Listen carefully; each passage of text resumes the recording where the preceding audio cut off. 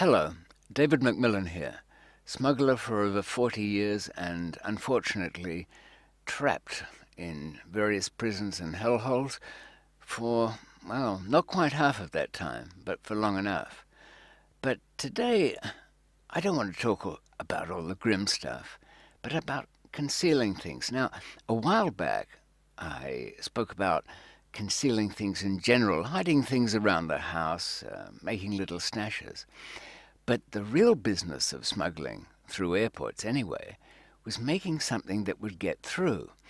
Now, a lot of people think that it's the object itself that is the key, and I certainly thought that to be the case. I mean, it's got a history that goes way back. Not often very well understood. You know, there was a friend of mine was trying to help me while I was locked up somewhere. I was in Pakistan, and he was running around, and he was a guest of some quite big smugglers.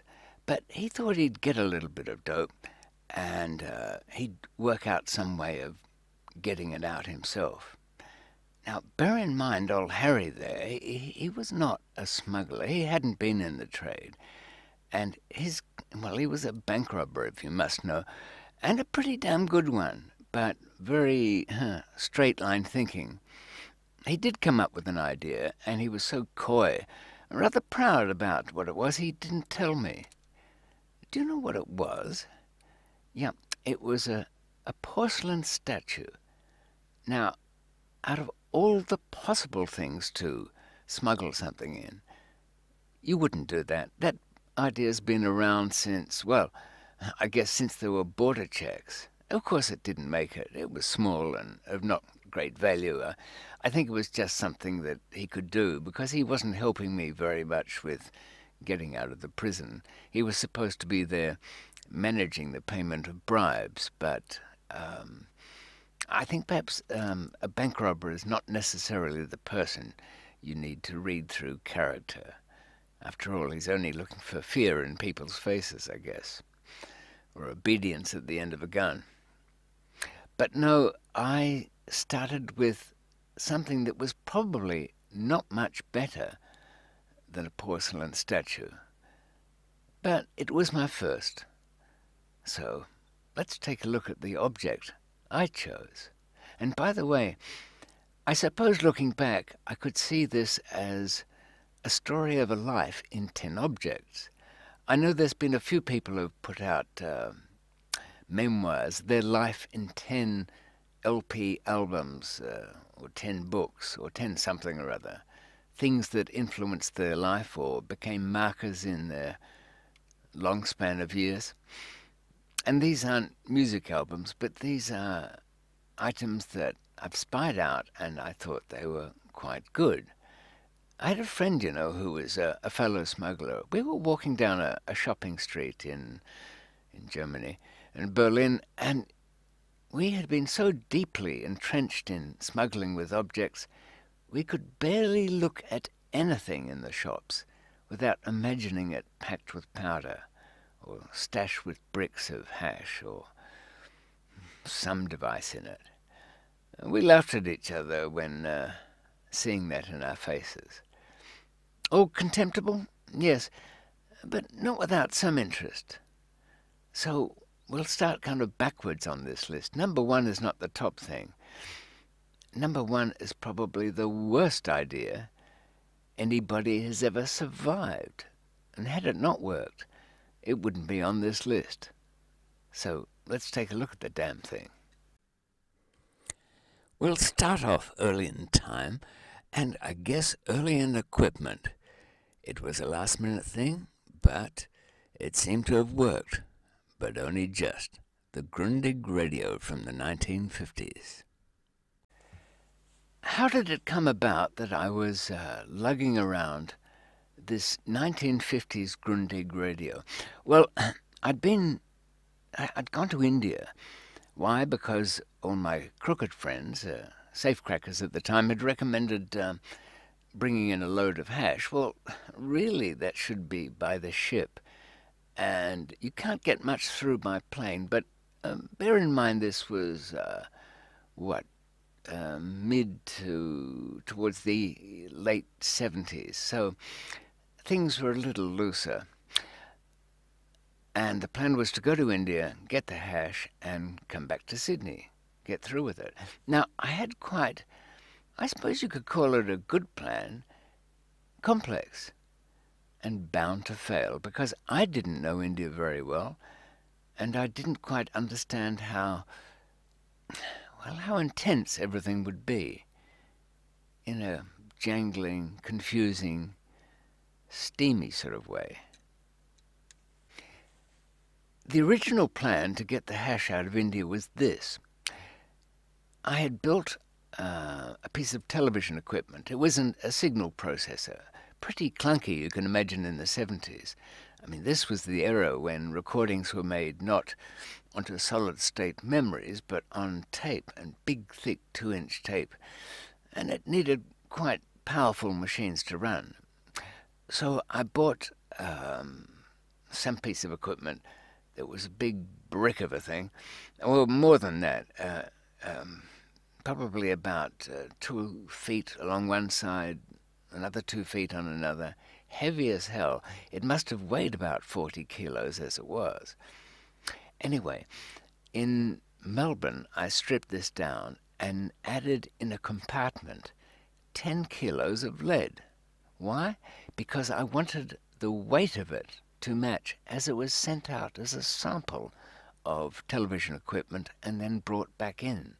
So the weight would be the same, only the idea was that the lead would be taken out and the hash put in. Sounds all right on paper, but on landing in India, it was all quite different. I don't know quite how to describe the atmosphere in the technical world, but they had black and white television and were sort of struggling to make something of it. It's so far from what it is today. There were departments and bureaucracy and many things like that. I thought I could land at the airport with my big clunking bit of machinery and fill out a form, take it with me, saying, look, it's for demonstration only. I don't need to pay duty on it. Now, here was the thing. I'd put the value on it quite high, so that when the machine was returned to Sydney, customs would look at it and think, well, this is a valuable piece of equipment. Why would it be messed with? Now, that was a big mistake.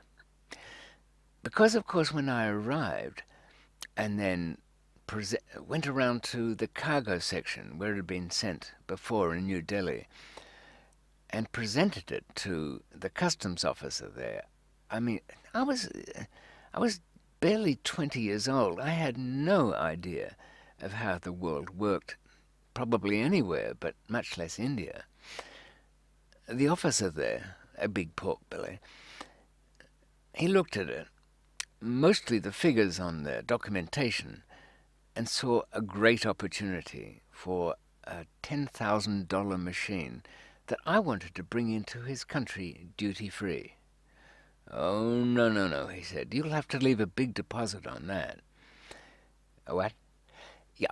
The idea was that if I wanted to take it and show it anywhere, I would need to put down some kind of security so that I wouldn't sell it on and avoid the duty. How was I going to get around that? Well, the first thought was, and the recommendation from somebody, I think in the one of the trade commissions, was to go to the television networks, well, there was only one, the state-run network, and get a kind of letter of invitation from them. Well, I tried that.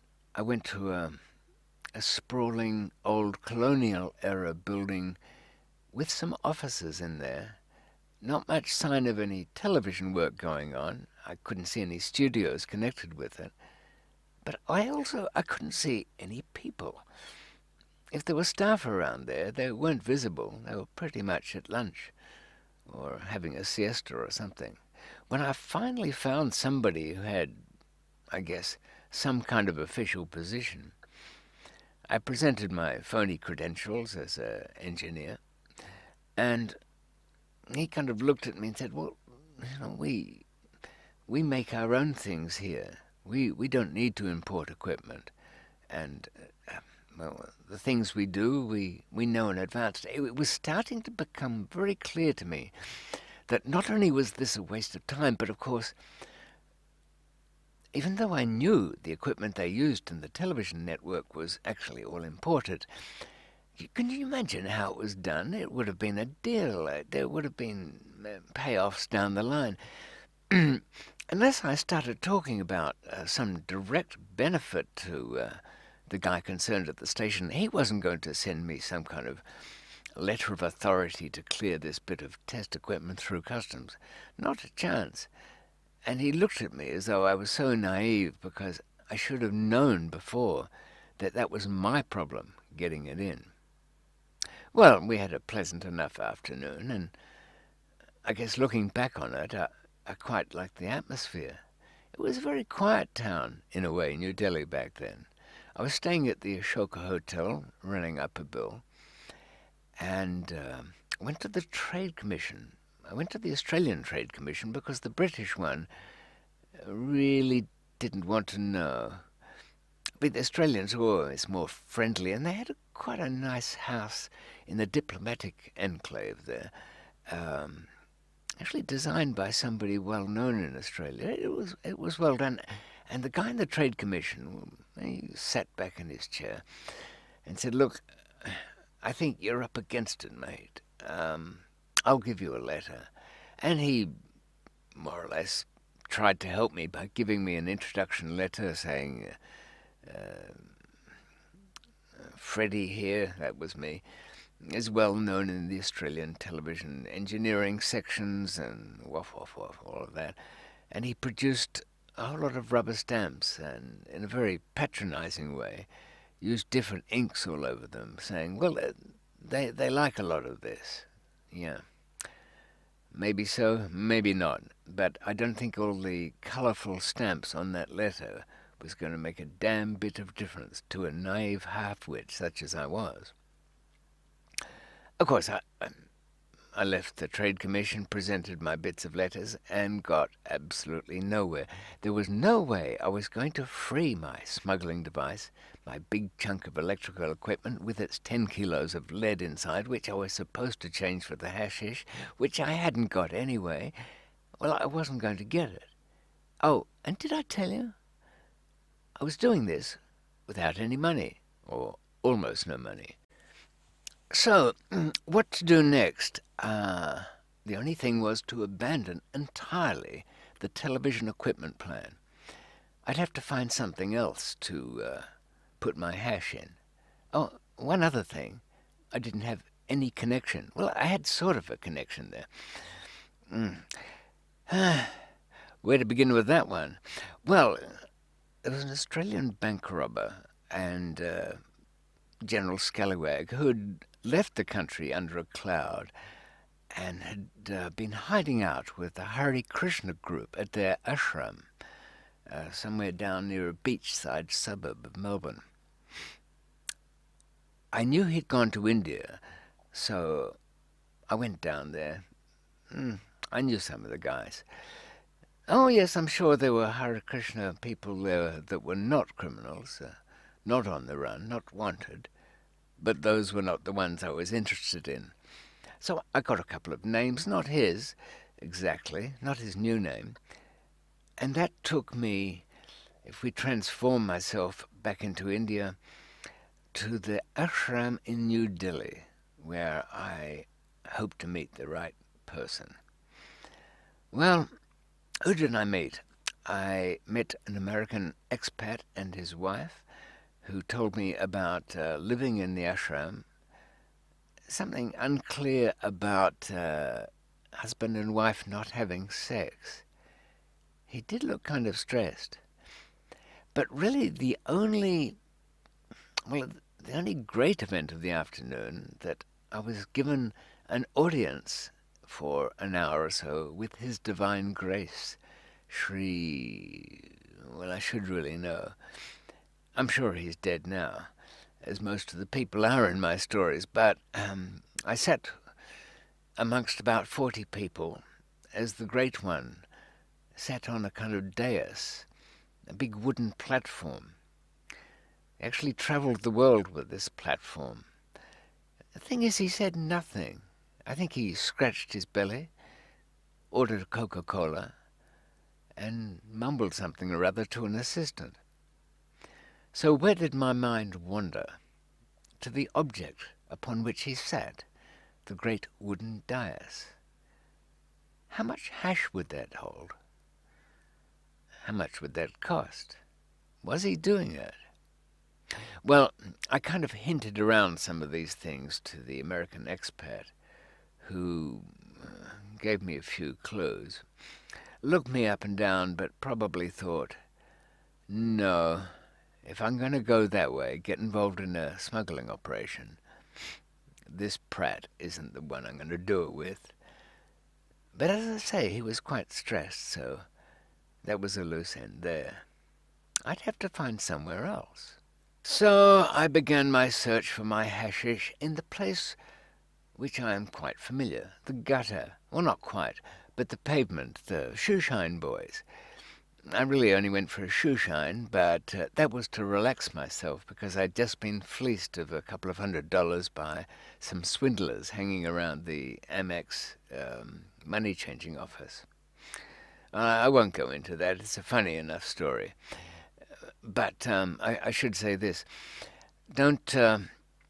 if you go off-site for money-changing, try and stay in somebody's office. If you find yourself round the back of a block of apartments with one guy counting out the money in front of your face, it's not going to be all it's supposed to be. Well, I caught onto it before I lost too much. Why? Oh, because the man who came out on the balcony screaming, "What's going on here? You criminals are always hanging around the back. I'm calling the police."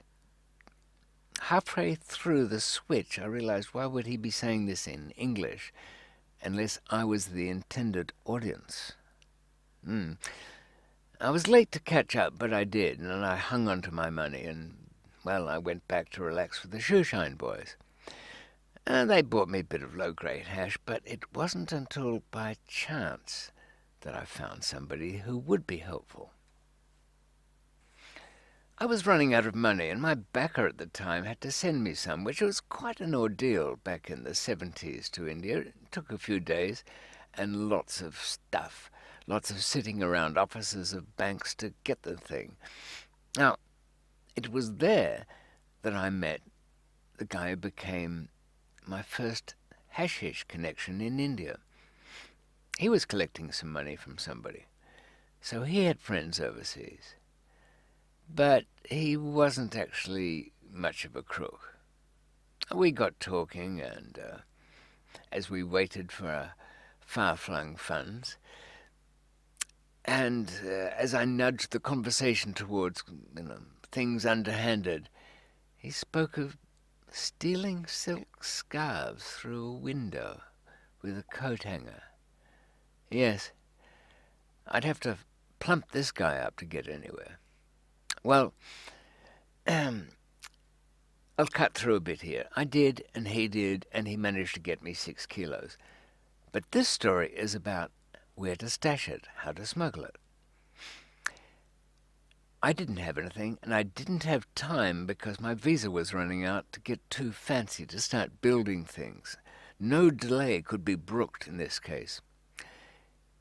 We looked around his family's house, and poked over in a corner was an old 1950s Grundig radio. Wide, about 6 or 7 inches high. Something that would probably go well on eBay these days. So that was it. He gave me the 6 kilos and his best wishes and the Grundig radio, which I took back to the Shoka Hotel and went to work. Now, it might have been big and clunky and old, but the 6 kilos barely fit inside. And you know what? I couldn't find any cling film in the 70s.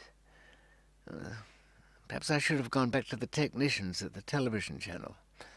Nope.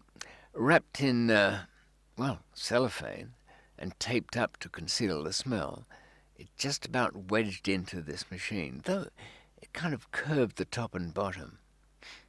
That went into a suitcase, wrapped in a towel to, keep it comfortable, and I stepped onto the plane, headed back to Sydney. What would happen there? I landed at Sydney. Now, bear in mind, they didn't have the complicated, thoughtful systems for checking passengers they do today. In fact, they had it in a slight way. Okay, when you present your passport to the immigration officer, he refers you to, with a card with a notation on it. That's for a check or not a check. Of course, coming from India, and I was travelling on a British passport at the time, in my own name, actually. God, never again after that. I was referred to the checking desk. It was manned by one fatherly figure. He kind of looked me up and down, and we opened the case. He lifted the towel and asked me to take the radio out. I think in that suitcase, it wasn't very big, there was just this big radio, the towel, a couple of pairs of socks, some underwear, and I think a shirt. Oh, yes, and some sandals. Well, he asked me this, bearing in mind that I'm barely 20. He said, "Is this your first trip there?" "Yes," I said. Well, I say he was a fatherly type. He spoke to me. "Listen, son, are you going back there, are you?" No.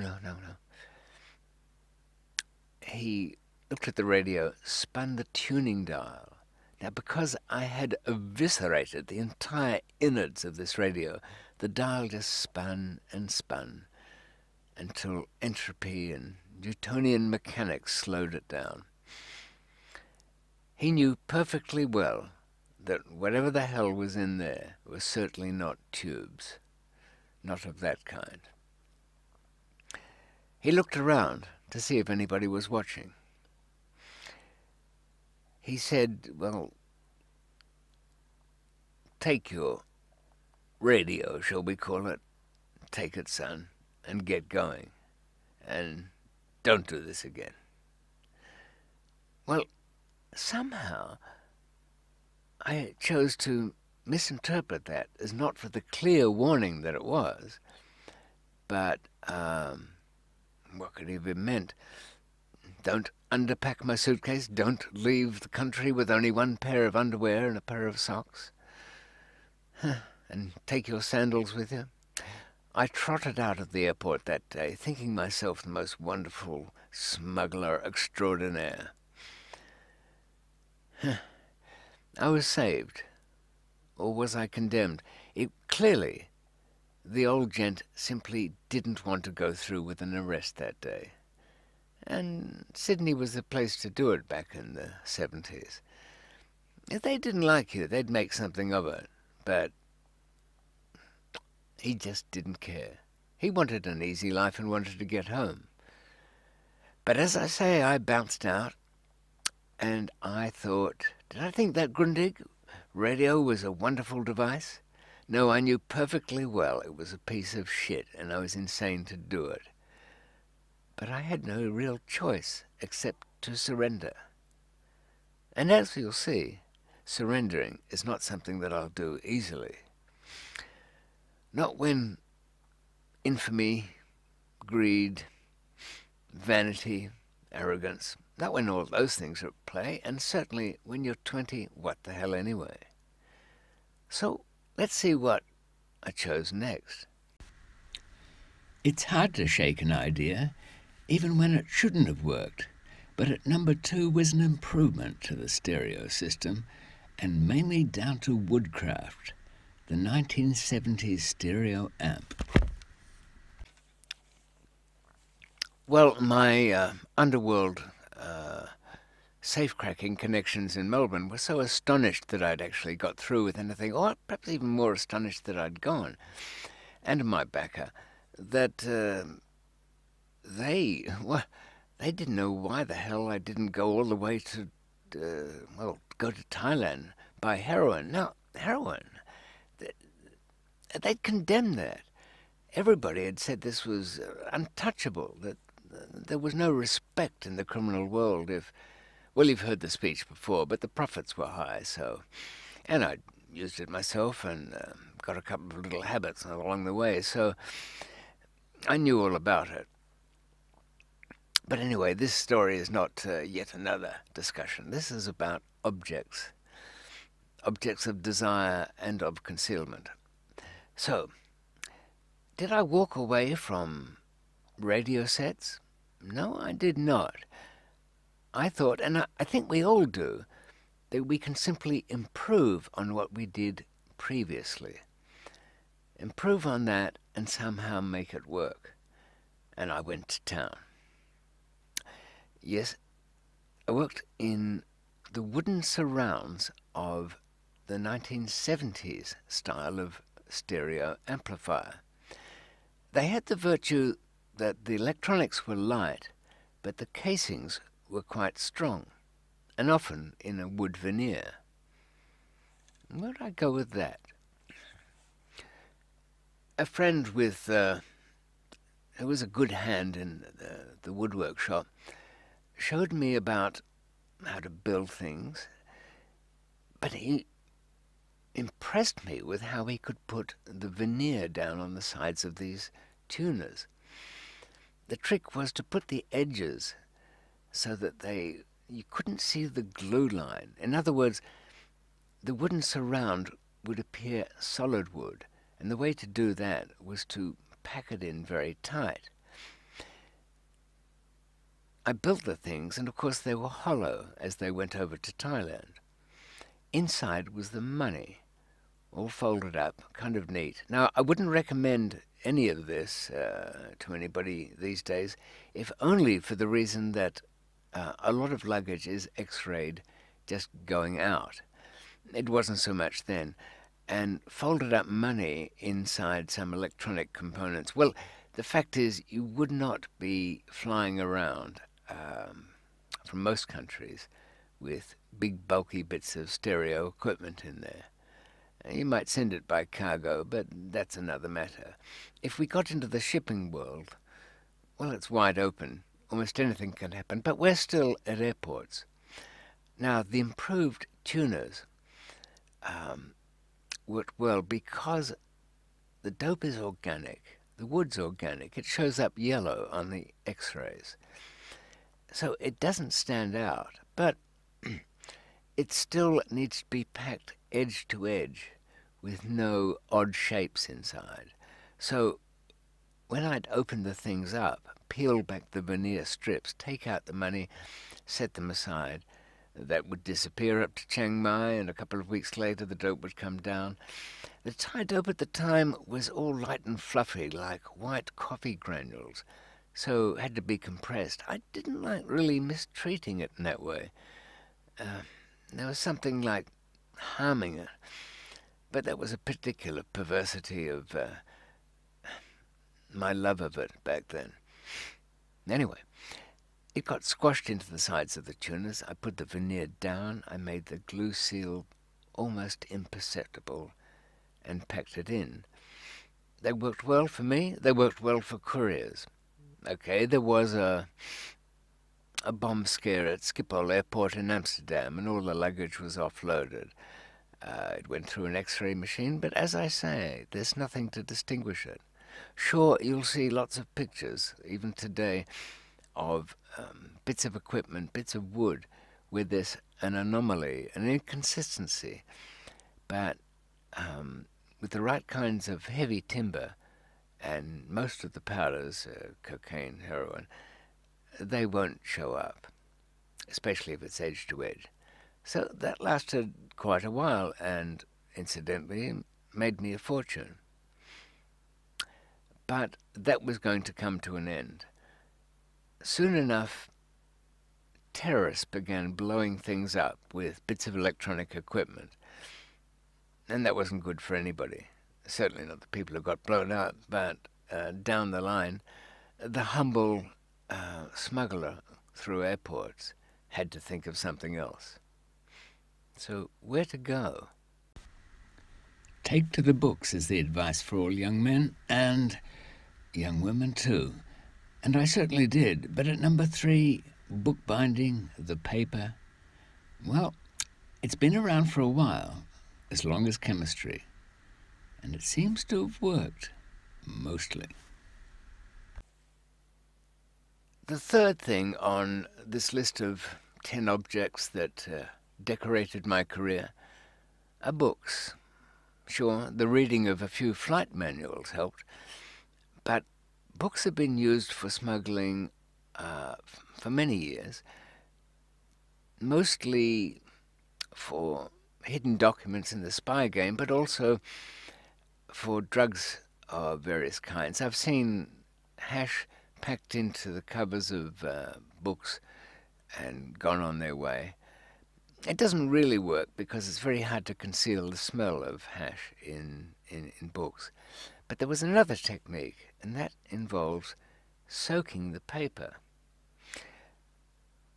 You can dissolve, as you'll come to see, good quality cocaine in alcohol very easily, and it becomes almost clear yellow liquid.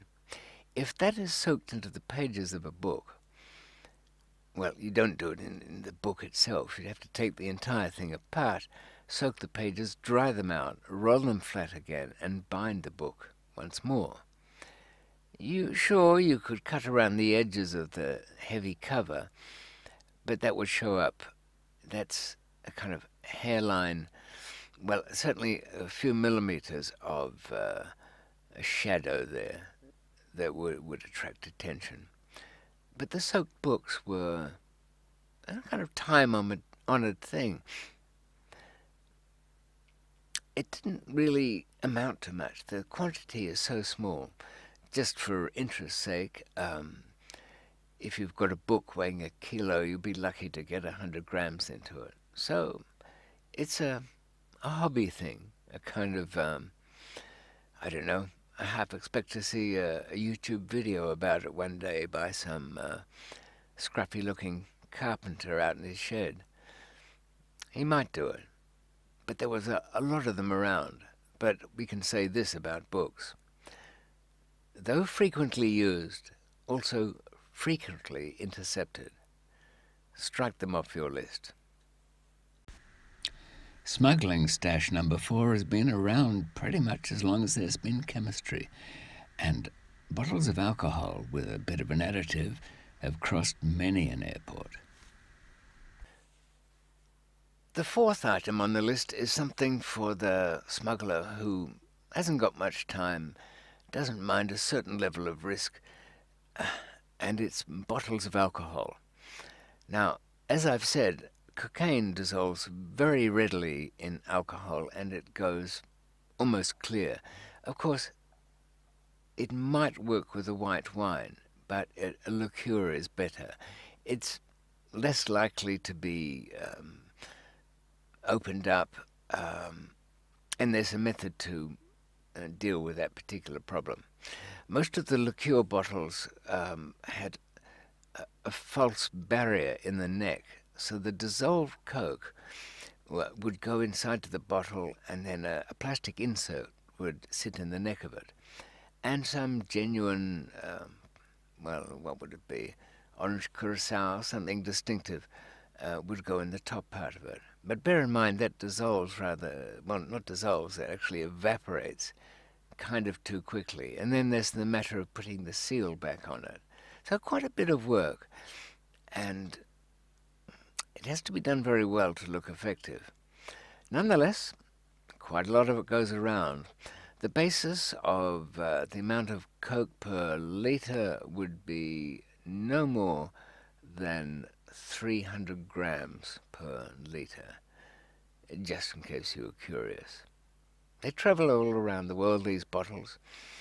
They mostly get through, oddly enough. But it's kind of small beer.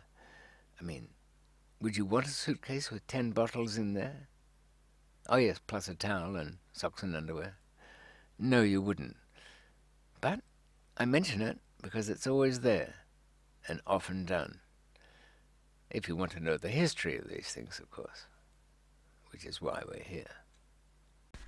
This next one, number 5, came to me out of need and necessity, the best drivers for innovation.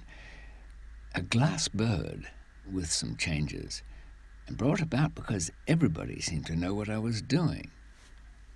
This grand bit of glass sculpture I'm going on about, I think, what is it, number 5 here, isn't it? Yes. Well, this came up because some people had come to know that I was smuggling in these stereo tuners. Okay, not the authorities, but people who would be a nuisance. So after a bit of misleading, I made it appear as though the operation had failed, and I was limping home empty-handed, without cargo, as they say. But I hadn't been. I had dissolved the cocaine into a pretty heavy ratio. As you add the alcohol, it goes into a paste. In fact, it's been used to mimic shampoo. It can be of that kind of consistency, but at about 3-to-1 basis, it can be quite a clear and without particle yellow liquid. In this case, I had a glass sculpture of a bird and had drilled a tiny hole into it. In fact, you would need to drill 2 holes, one to inject the liquid and another one to take the displaced air as it bubbles out. If you don't do that, you'll end up with these bubbles going through the thick liquid that you just won't be able to shake out. And after all, it needs to look as though it's solid glass. After all, the weight will be certainly that of solid glass. So weight matches object. That's something else to remember. It did quite well, but I never used it again because I kept imagining, and I was fretting, that the poor bird would get a crack in its neck, and that would be an unhappy outcome for everyone. But it looked good, and it worked. As I say, it wouldn't be on this list if it didn't. Forget the high life, forget high tech, forget any kind of life. At number 6, the kamikaze run, and it lives up to its name. I should take a moment out here at number 6 to talk about the kind of people who didn't fuss too much with the technicalities. They weren't looking for great objects of concealment. They really weren't trying to fool anybody. They went on what were called kamikaze runs. Oddly enough, they were the kind of people who'd usually swallowed it or stuck it up their bum in condoms. They didn't even bother with that, but it's worth mentioning because, oddly enough, out of every 5 attempts at just rolling up a kilo of whatever it is, throwing it in your suitcase and jumping on the plane, out of every 5, up until the mid-90s, more than half would get through. Okay, it helps to have a couple of transit connections. The guy I'm thinking of took his kilo, which he was supposed to pack this way and that and strap it to his body. He couldn't be bothered. He rolled it up in a pair of Levi's, threw it in his suitcase in Costa Rica, jumped on the plane and came back to Europe. And he was fine. It kind of made us all feel that the whole thing was pointless, all this nonsense we were going on with, making little devices and things. Of course, the kamikaze pilot had in the drug smuggling world had some of the same features. No parachute, and the door is locked from outside, just as on the old planes.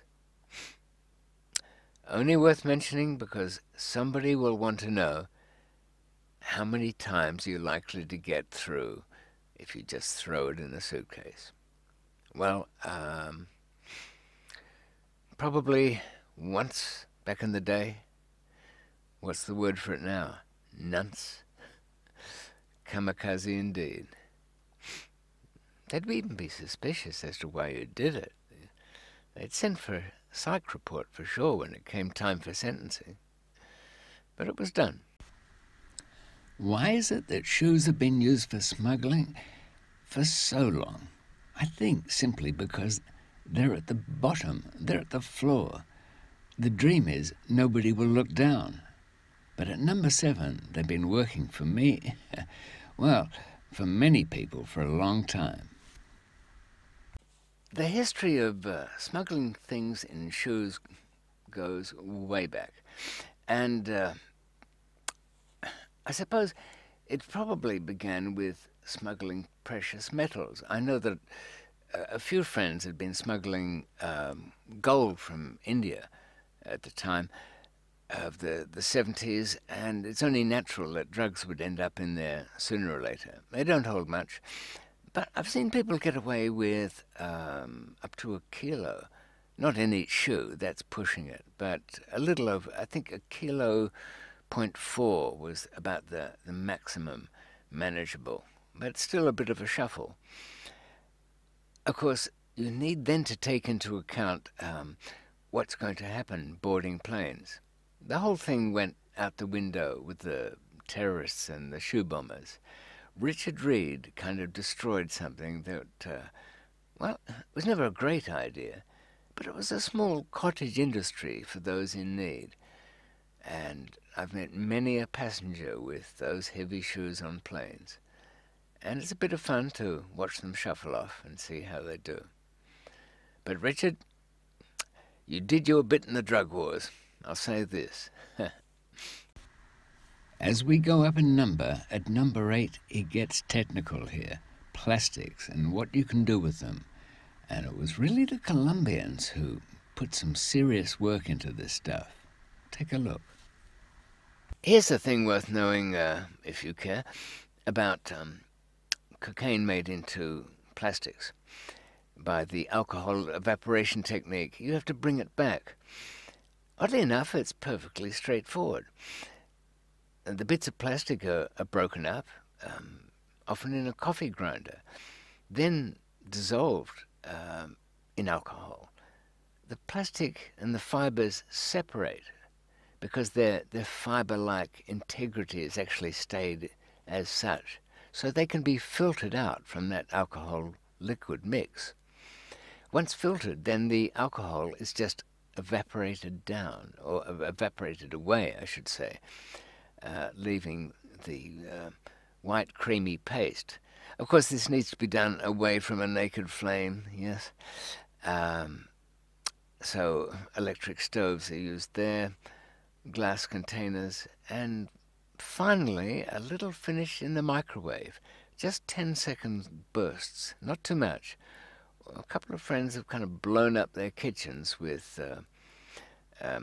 getting a bit, well, impatient, is it? Instead of 10-second bursts, they'd go to 30, and suddenly the fumes would ignite. But it's a bit of an art in itself. On a big glass bowl, that cocaine crystallizes around the edge like a fine phyllo pastry. It could be scraped off. Damn it, makes you want to buy it that way if you could. Certainly that, what is it, necrescence, that opalescent colour and effect, that's so visible then. Yes, it doesn't really flake though, but it's a good thing to watch. And seems to take longer as you keep checking it out to see whether it's working. Big sniff all around. But As I say, the process is perfectly straightforward, even though a couple of scoundrels have dressed up in white outfits and used thermometers and make a big fuss of it. But really it could be done by any decent kitchen cook. Those plastics had their day.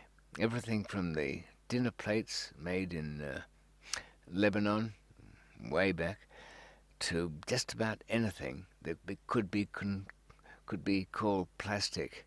I was just thinking, yeah, it was even made into things like plastic flexible belts, and I saw a basket woven out of kind of tubes of this plastic. You can't get bright light colours, but still, it feels right. Works damn well too. I haven't seen the last of that around, and I don't think we'll see the last of that. But it's not a big importer's thing. Once again, we're dealing in the world of the independent smuggler. Really the cold face of the industry. So where to next? Number 9 is a variation of the body pack, but quite a good one, and it was refined in South America so that even the couriers felt a little confident, and certainly by the time they landed. They were sweating underneath, where it couldn't be seen. So, on the same theme, what about if we keep our dissolved cocaine as a liquid, or as a paste, or a gel? Well, as I said before, it's gone into a few shampoo bottles, but this is dangerous business, and the nab rate, the arrest rate, always very high on that. But then came up, and again from South America, the Jelly Belly. Yep. Little sealed sacks, or kind of one big one really, to go around. What, a skinny man? No, you've got to have a bit of genuine fat neck to wear the Jelly Belly. It'd be a strap-on about 4, sometimes 5 kilos, right around the middle. And here's the key to it. It's not just the stuff itself. It has to be held in firmly, or it'll sag, with a kind of shoulder strap out of a thin plastic again. But over that goes a little layer of sponge and then some latex. And here's the thing. It's got to feel like a belly. It's got to push in and spring out. So not only does it do that, but the recommendation to the guys running around in their Jelly Bellies is to wear something like, well, the Hawaiian tourist shirt, but perhaps a size or two too small, so it's stretching at the buttons. That way, when they get the inevitable check from a source country, they get patted down. Nobody thinks there's anything under there but blubber. It's very uncomfortable, I should say, for the couriers. They feel absolutely exposed in that. They're wearing this thing, they can feel it, the added weight. Even if they were fat guts beforehand, they'd feel, well, they're sweating. But here's the good thing. They were fat guys anyway. They'd sweat all the time. So what difference would it make? No, many of those guys have got through quite well. And quite a few women, I should say. That, of course, it doesn't work for the pregnancy thing. No, as a kind of sidebar footnote here, I should say that the smugglers have been using fake pregnancies invariably get taken away by a female officer, and they have to take off their clothes. Now, the Jelly Belly only works for the genuine fat slob. Works like a charm, though. But of course, it's against the law, I should say. Did I mention that? Number 10, and last on the list, well, we'll call them the trolley walk. And trolleys it is. Trolleys full of suitcases. Or just a few. But really, this is a transformation in style. We're going into the psychology of smuggling. At number 10 here, and my final bit of concealment for this episode, we've got pictures of suitcases on trolleys, and the trolley itself. So where is this leading? Well, here's the thing.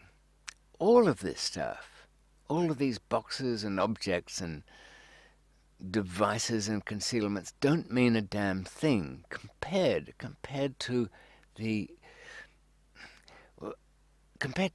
image, compared to the information that comes with every passenger, where he or she has come from. Is it a source country or not? What their passport says. Is it nicely used and beaten up if they're a frequent traveller? Does it have stamps for other places? Or is it a terrible first-time passport straight to a source country passport that'll bound to attract a check? No, really the background of the traveller is 10 times as important as the device. You can sit at home and dream up the most ingenious method of concealing something, and it may work.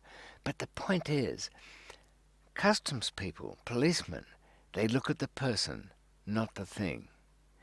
There was hardly anything left by the time I ended my career which would be an object enough, impenetrable enough, to survive a basic suspicion about that person.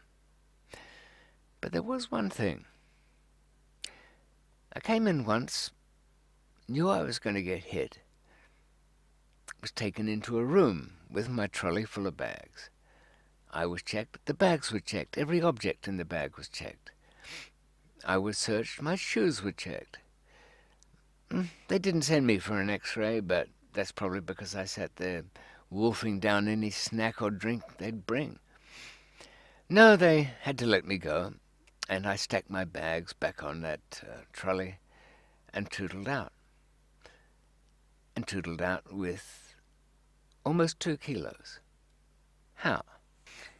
And this method, the final one, goes to the heart of good smuggling. The device was not in the suitcases. It was not on my person. It was not in the bag, although it was on a suit carrier at one stage. You know, the kind of fold-up suit carriers that zip down the middle. You put a dress suit inside, zip it up, fold it in half, and it attaches to an inbuilt coat hanger. That was where it was. On one side of that, a kind of a rectangular plate, very thin, but still with the pressed coke inside, with a 0.8 veneer top and bottom, a plastic seal on it, and a thin additional layer. What was that? One of those, well, you'll see them on fridge magnets. It's kind of magnetized plastic mix. And what was that doing there? Well, I'll explain. As I I knew my airport. I knew the trolleys that were for used by passengers. As I got off the plane and went to the luggage carousel, I collected my suitcase and the suit carrier. I held the suit carrier as I picked up a trolley. I knew on the back of the trolley were some metal advertising boards, really. These riveted screens there advertised car rental agencies or other services. But they were exactly the size of the piece of flat board that I'd attached to my suit carrier. And I had attached it so that it could be released with the magnet side available to the back of the trolley.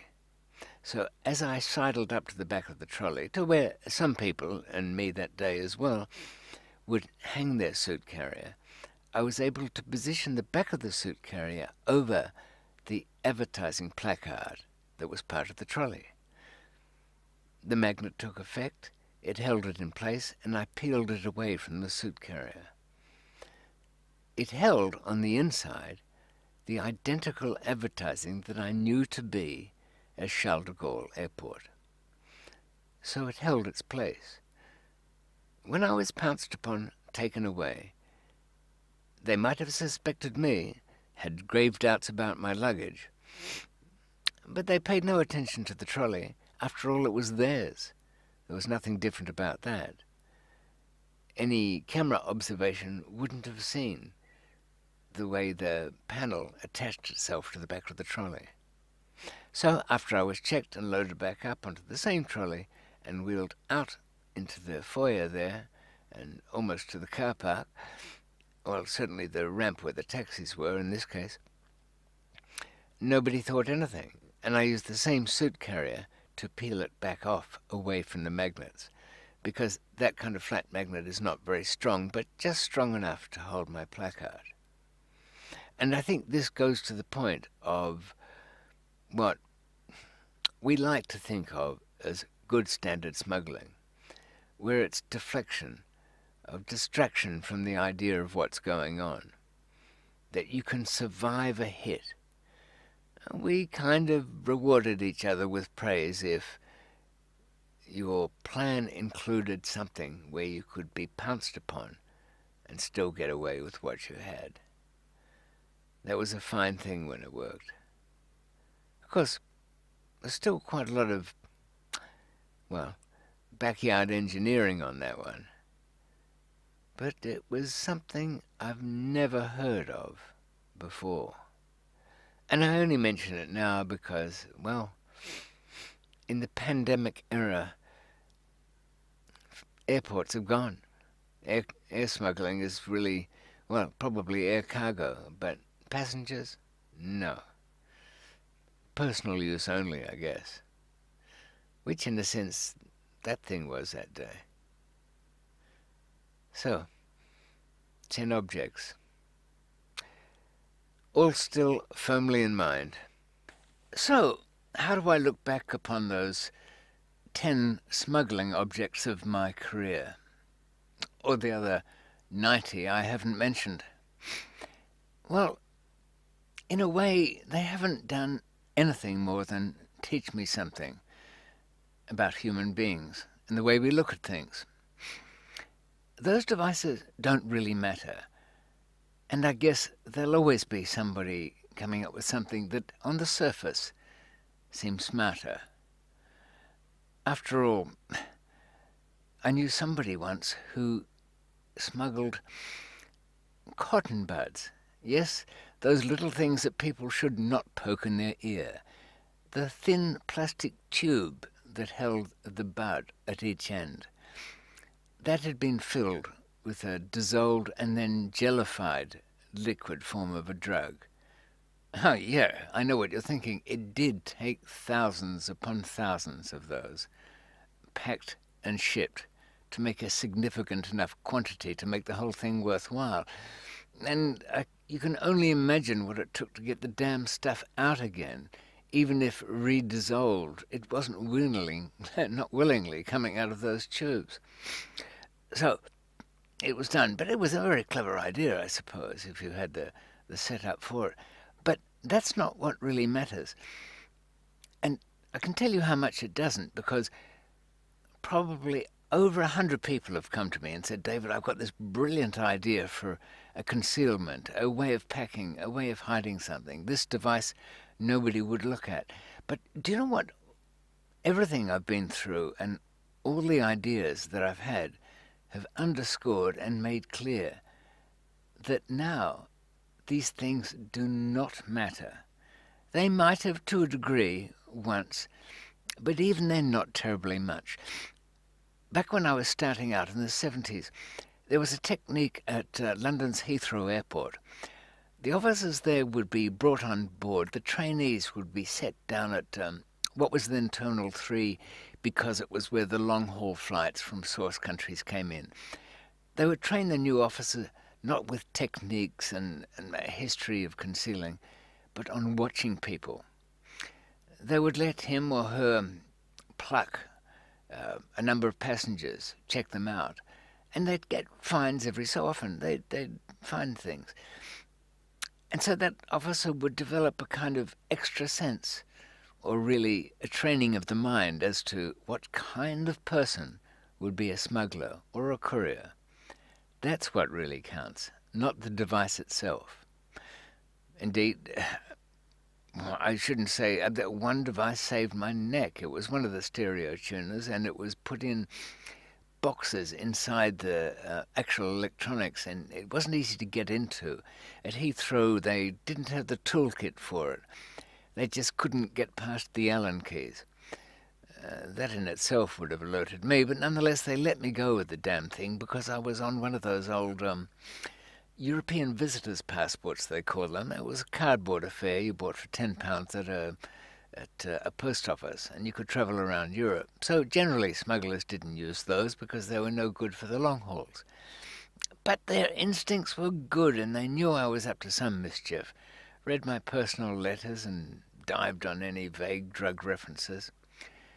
Delayed me for an hour or so, and then followed me from the airport. Well, they let me go with the stuff, and that's the point. I was back in my element, got into a series of taxis, and then on the underground tube system, and lost them.